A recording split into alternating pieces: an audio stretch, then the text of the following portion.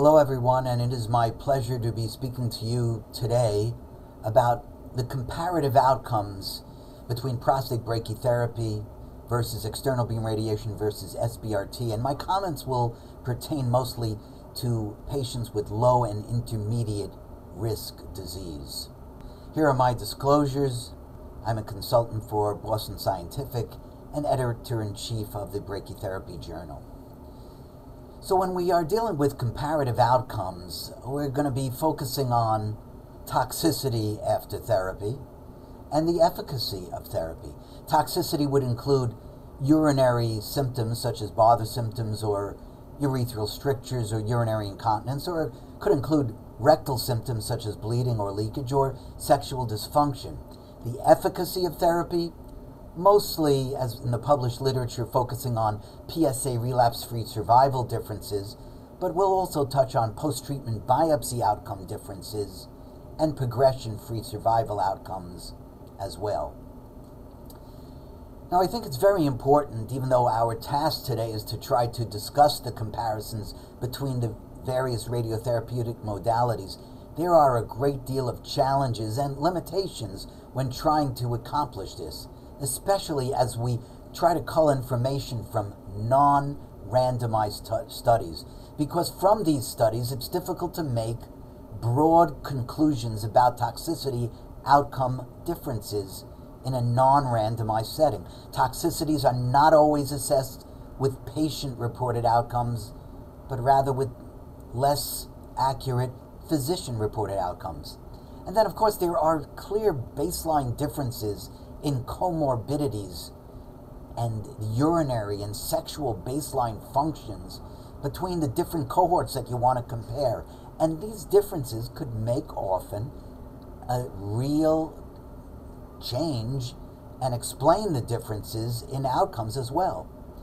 And associated with these non-randomized or retrospective cohorts, there's a great deal of variability in follow-up between the cohorts. There's a great deal of variability in the quality of the follow-up of these studies, and these confound comparisons. And then, of course, there's a great challenge in looking at radiotherapy in the modern era, because radiotherapy, prostate radiotherapy in particular, is the classic moving target. And why is that the case? Because there have been dramatic improvements in technology over the last 10 years which have truly revolutionized radiotherapy delivery. Treatments are being delivered now with such exquisite precision, and this precision is associated with less normal tissue exposure, which in turn leads to less dose to the normal tissue, less side effects, improved symptom tolerance profile.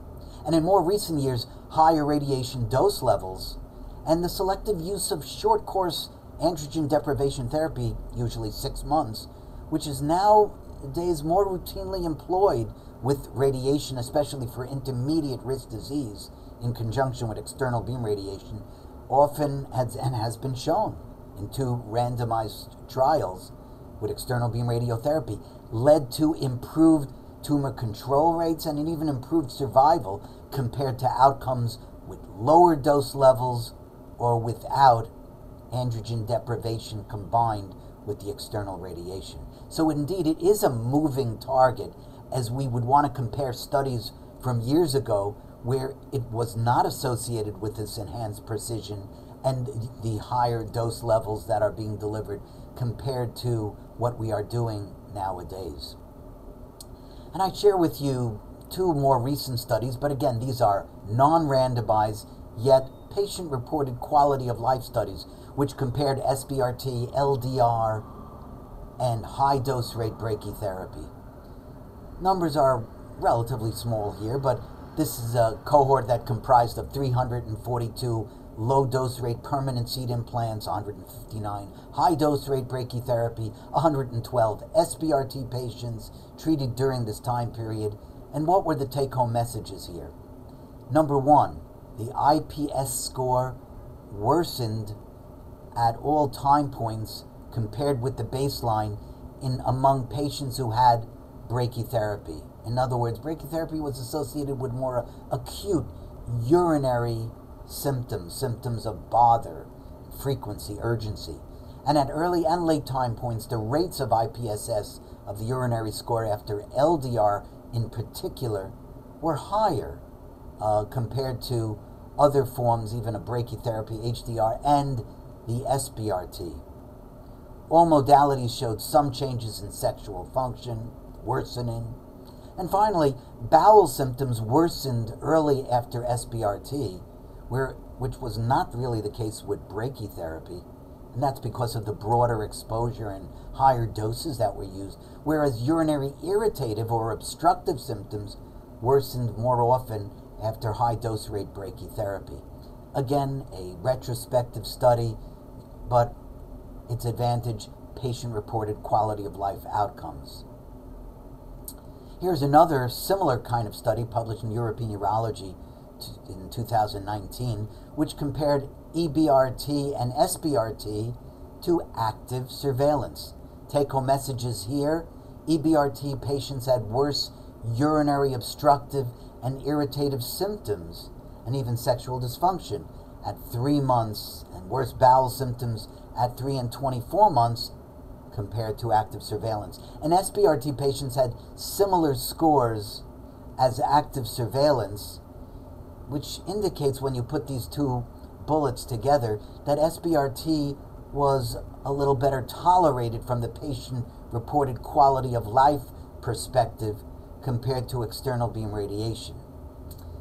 Again, small sample sizes and making broad conclusions from here quite difficult. Here is a summary of the trials that have ongoing or been completed, which have compared ultra hypofractionated, which we call SBRT or SABR, compared to either conventionally fractionated external beam radiation or moderate hypofractionation completed in 5 weeks. And I bring to your attention and focus on, for today's presentation, what is highlighted here in green. 2 studies which have now reported their early results. The Hypo-RTPC, which compared an SBRT regimen of 7 fractions compared to an 8-week, 9-week regimen, and this was for intermediate risk disease with the endpoints of PSA relapse-free survival. And then the PACE-B study, which was a randomized trial as well for low and intermediate risk disease, comparing a classic 5-fraction SBRT regimen to conventionally fractionated EBRT, not including here any comparison to brachytherapy, but it gives us some important information. Published in Lancet 2019, no androgen deprivation was allowed in this study. Randomized trial, as we talked about, and here's the take-home message. The PSA relapse-free survival at 5 years was 84% for both treatment groups, as shown here. The curves are superimposable here between conventional fractionation and ultra-hypofractionation. Note, this study included intermediate and selected high-risk patients. Overall survival, cause-specific mortality, similar between the 2 groups as well. But what's very important here to note, and an important contribution in the paper in this randomized trial, was that the GU toxicity and the GI toxicities were similar between the groups, indicating that a short course, lower burden kind of treatment was just as good as the protracted treatments. And I think this is emerging now and changing standards of care. Similarly, the PACE-B trial for low and intermediate risk patients, where no ADT was allowed, primary endpoint, once again, PSA relapse-free survival. Let's concentrate here on grade 2 toxicities for GU and grade 2 toxicities for GI, superimposable once again between the conventional fractionation and the SBRT. And so here are my perspectives as far as urinary symptoms are concerned when we try to make these comparisons between the various modalities. And this is based on my perspectives from the published literature. Again, in the absence of very reliable randomized trials comparing all of these together.